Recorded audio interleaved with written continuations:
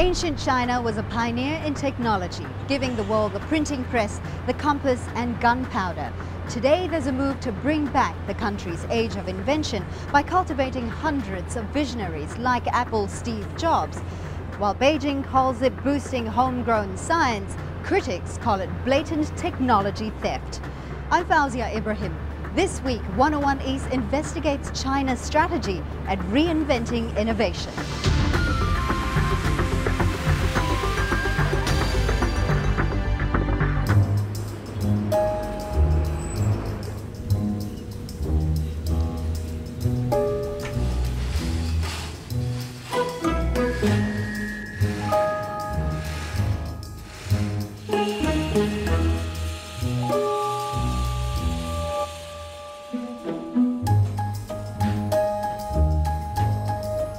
It's a special day at the shipyard for inventor Zhang Wuyi.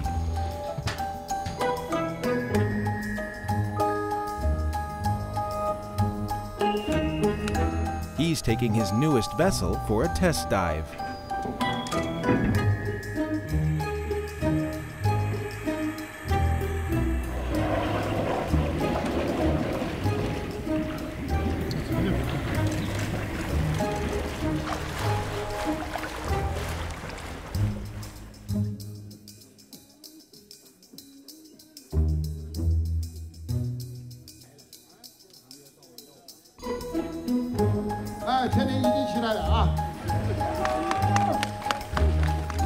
The descent to the bottom of a 4.5-meter pool goes according to plan. And the city of Wuhan in central China celebrates its celebrity submariner. The event has drawn media from across China. Zhang hopes the publicity will translate into purchases for his underwater craft, which can dive to 30 meters for as long as 10 hours.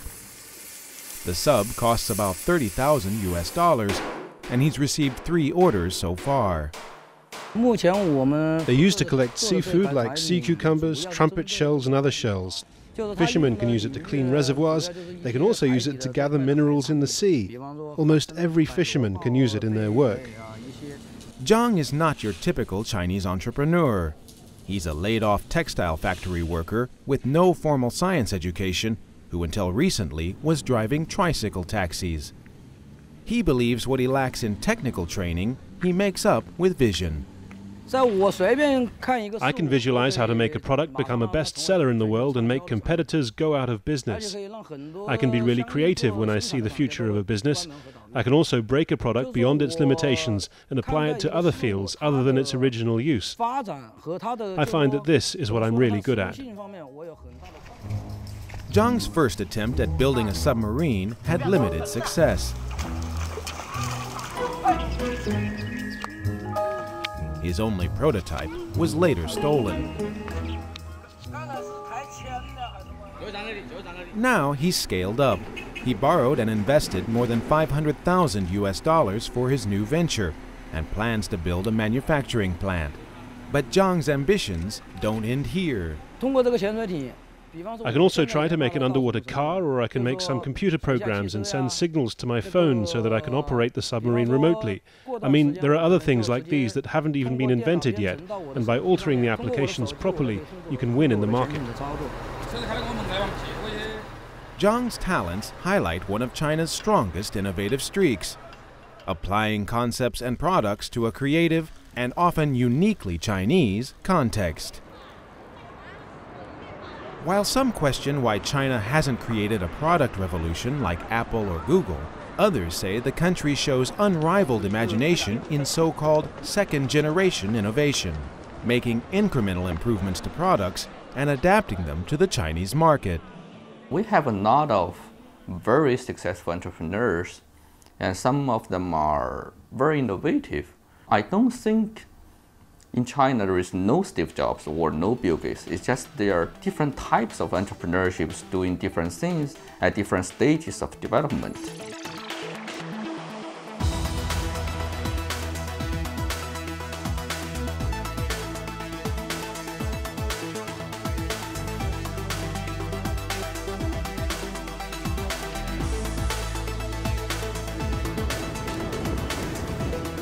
China has modernized on an unprecedented scale. It's done it largely with the help of other countries' technologies. But as the export-driven engine of China's economy begins to slow, the nation is shifting its goals. From serving as the world's factory to becoming pioneers in global innovation. The Chinese government has launched an ambitious agenda to upgrade its high-tech know-how. It's calling for Chinese firms to master core technologies in hundreds of areas, from batteries to moon probes, and to become leaders in emerging industries including next-generation IT, new energy, and biotechnology. China wants to reduce its degree of dependence on foreign science to 30% or less by the end of the decade. But this effort has alarmed some trading partners, who view it as a blueprint for technological larceny. They want to get from a position of relatively low level of capacity, where they are now, to a very high level, and they want to do it within 10 years. No country's ever done that, and there's no way you can get from where they are now to technological sophistication in 10 years without taking technology from other companies, other places, other countries. You just can't do it on your own. China's innovation plan is heavily invested in state enterprise, research parks, and universities, with a goal of making China a dominant power in science by the middle of the century. But some question whether this kind of top-down approach is what leads to innovation. This is not an engineering and construction phase. This is a creation phase, and it's scientists, and that's different. And you just won't get it by throwing resources and money at it. What you're getting at it by throwing resources and money at it is incredible corruption. China's attempt to put one industry in the fast lane shows the challenge of its undertaking.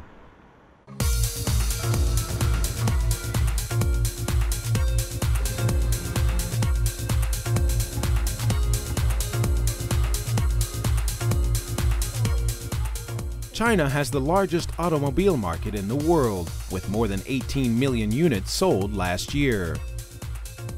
Now the country wants to become the world leader in producing clean energy cars. It's investing $1.5 billion a year to put 5 million electric vehicles on the roads by 2020, offering a mix of subsidies and tax breaks to boost sales of domestically made cars.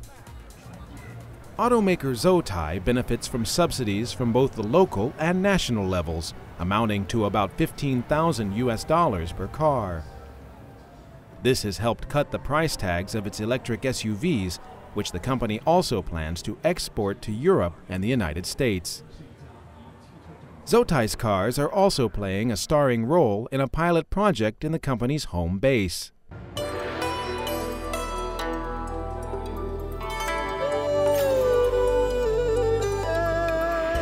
The eastern city of Hangzhou, with its famous West Lake, is one of China's top tourist destinations.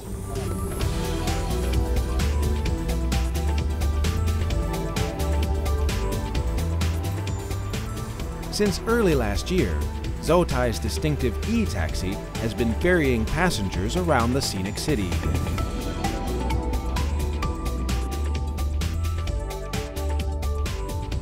Yang Yongming has been at the wheel of this taxi since the project began.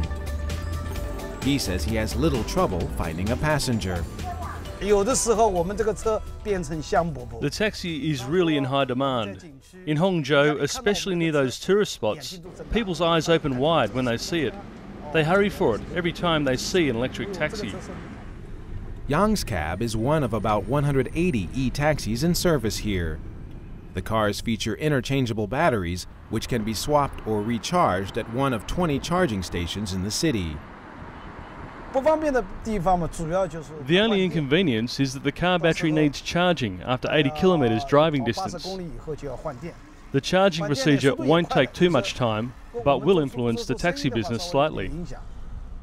The e-taxi program and public confidence in electric cars suffered a setback in April of last year, when an engine in one of the taxis caught fire. No one was seriously hurt, but the entire fleet was taken off the streets for 2 months. An investigation found that problems with installing the battery pack were to blame.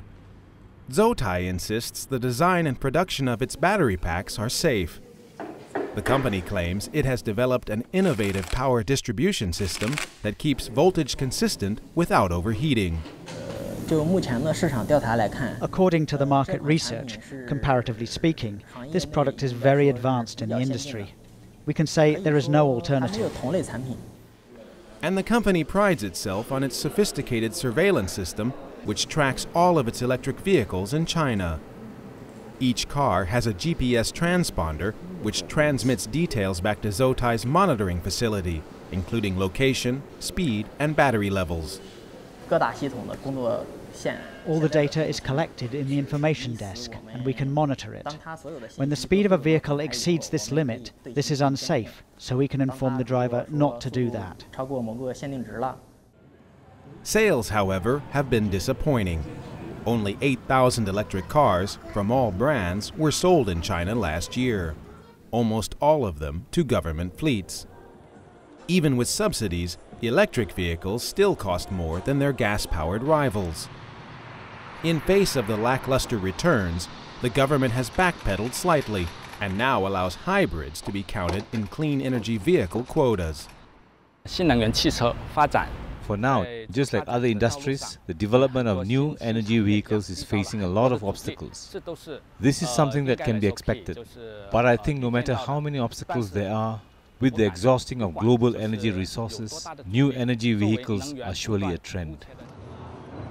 The electric car industry is a lightning rod for critics who accuse Beijing of using its market access to leverage foreign automakers, as well as companies in many other fields, to turn over their proprietary technology. They use joint ventures as another way to siphon off technology from foreign companies.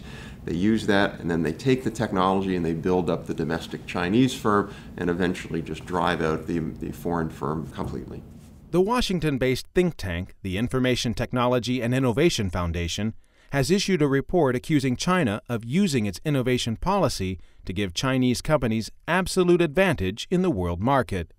China's goal is to basically be a high-tech leader in almost every single industry. They're using a whole array of practices that are just really unfair to gain advantage that hurt the global economy. China feels relying on the West is a potential threat to its national and economic security, and that it is entitled to build scientific self-sufficiency. If I'm a company here in China, and the majority or the key competitiveness of my products relies on, say, your technology, that means in negotiation, it's hard for me to get a good position. I think that's partly kind of the reason in my mind behind the government's kind of push for firms to develop its own products and services so that it becomes competitive. But China's call for its firms to assimilate, absorb, and re-innovate foreign technology has created a divide with outside companies. But they basically have changed the attitude of the world's tech community. They do not trust China anymore, and that's unfortunate because there's just a lot of good technologists here who are world-class and should be connected to the world. The petri dish for the next wave of technologists, China's universities, are realizing that to foster inventiveness, they need to rethink traditional teaching methods. Some programs are taking an innovative approach to cultivating creativity, getting students out of the classroom mindset and into real-world competition. Qiming College at Huazhong University of Science and Technology in Wuhan hopes to foster the next generation of creative genius. It's one of China's top scientific institutions. A select group of students is getting the chance to hone their skills for the marketplace. Electronic engineering student Chen Hao is one of them. I think education in China pays too much emphasis on theory. 90% of a student's time is spent on memorizing knowledge in books, and the student only spends a little time applying the knowledge to practice. Chen is a member of one of the most elite innovation teams in Qiming College, called Dian. The group's specialty is partnering students with enterprises to complete business projects. One of Chen's projects, a computer game called Fish Circle, has become a commercial success. He hopes to use the profits to build an enterprise to develop games for mobile phones. There were many things that I hadn't been exposed to before doing the project. I needed to study it, find out what I should learn in order to successfully complete it, and then learn these things. As a result, my ability to acquire resources has improved considerably because the problems I need to solve are real life rather than simulated. Getting into DN is less about academic prowess than innovative potential. Applicants are judged not only on their exam scores, but also their extracurricular activities and communication skills. Finally, they must endure a 12-hour all-night test, where the candidate must solve a complex problem, such as debugging software or building a working computer circuit. What we've attracted are not those students with the highest scores, but those with the strongest initiative and proactive spirit, and the most passionate students. Some of them may have failed some courses. Some tend to go overboard in one or more subjects while doing badly in others. Some may even be the last in their class. But these students are all considered valuable talents in Dian. Graduate student Huang Jidong has followed a different path to success. He arrived before Qiming was established, and together with fellow classmates, set up an enterprise without support from the school. I believe the best help is when there is no help at all. Because when you don't get any help, you have to solve problems all by yourself, and that's the time you grow up and become stronger. His new endeavor is called Weibole, a platform that helps job hunters find employment by mining social networks and identifying connections to job opportunities they might not otherwise know exist. Compared to the conventional way of finding jobs through interpersonal relationships, it has a higher success rate and is more efficient according to statistics. So we believe that this product is quite valuable for job seekers. Huang also hopes to explore new ground in virtual reality. Equipped with a Microsoft Kinect sensor, he is researching interaction with virtual environments. He's developing software that tracks motion and a program that makes a subject invisible, almost. But Huang says getting funds to translate inventive ideas into products is a major challenge. In China, although the capital market is much more active than before, finding investment for a project in its early stages is a lot of trouble. An investment firm founded by former Google China chairman Kai-Fu Lee is trying to change that. The company, Innovation Works, brings a Silicon Valley mindset to China. It seeks to incubate internet, e-commerce, and cloud computing startups, providing funding and guidance to get them off the ground. When we evaluate a team, we check whether their product is new in mainland China, how innovative they have been in the past, and help them to become leading enterprises in the industry. Innovation Works is betting the mobile internet sector will grow exponentially in the coming years, providing a ripe ecosystem for China's technology growth. For sure, it has tremendous potential, but the most important thing is that the market has just mind-blowing numbers. 500 million internet users, 300 million mobile internet users, 900 million mobile subscribers, and this is just still a minority of the overall market potential that exists out there. In this vast arena, developers are forced to find original ways to profit or die. The Chinese gaming companies have explored every potential avenue of monetizing, and I think the vast majority of the Western counterparts, including companies like Zynga, for example, and Facebook and so on, are actually learning from the Chinese companies in this respect. In a mobile internet market worth more than $1.7 billion, competition for a big catch is fierce. After its release last year, the game Fishing Joy became a top seller on China's iTunes and Android stores.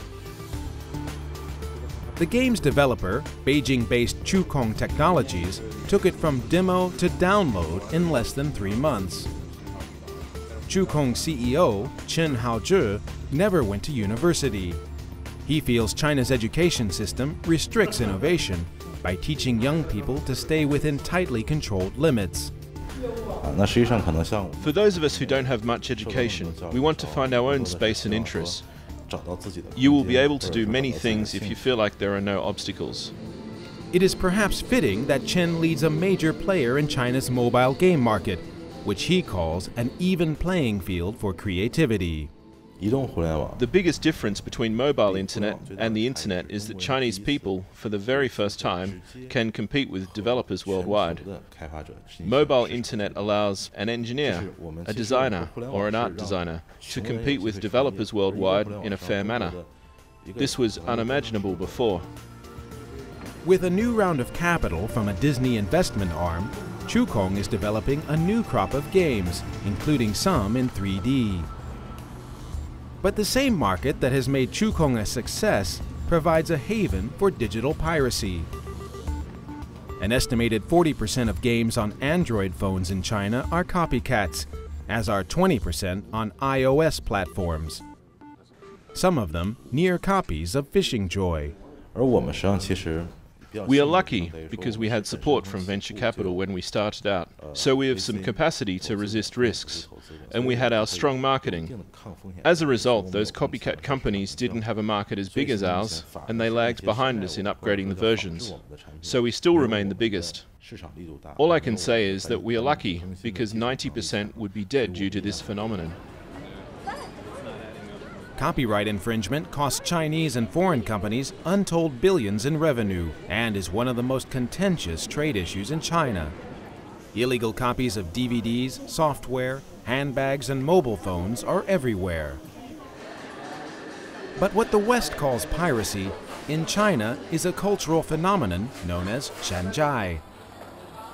It's not always seen as a bad thing, with cheap knockoffs making affordable some products or services that would otherwise be priced out of reach. And some Chinese copycats show originality in making their forgeries. They're very inventive. You know, phones are a commodity now, right? They're assembled from parts made by like a jigsaw puzzle. People make them differently.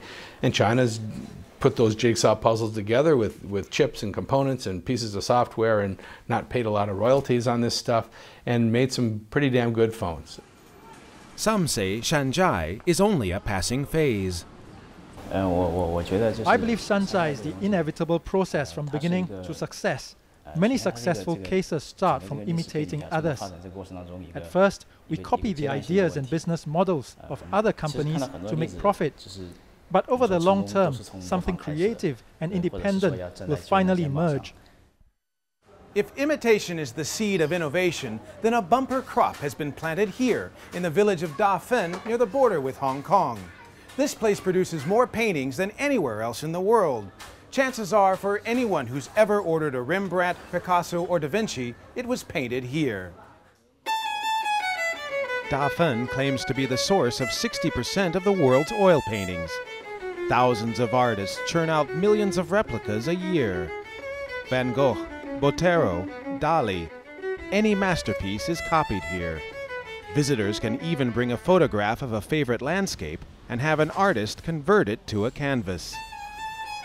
Chen Yitao has made his share of reproductions, but now he is pursuing his own style. He feels those who only paint copies are wasting their talent.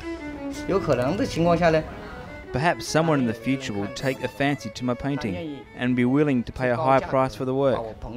But if you only paint commercially, you will never see such a possibility, because you draw works of others. You are always in the process of copying and cloning, and there is no creativity. The problem is, copies of masterpieces make money. Original art is harder to sell. Most artists in Dafen say they would like to do their own work, but it doesn't pay. In Van Gogh's time, nobody wanted his paintings. We face the same situation now. Nobody wants our art. But we should try to stay on our path. Perhaps 20 to 30 years from now, or 100 years from now, we could become someone like Van Gogh. It's quite possible for that to happen. That is a dream shared by the Chinese state as it drives for innovation. that one day in the future, the products and technologies in most demand will not be copied in China, but conceived in China.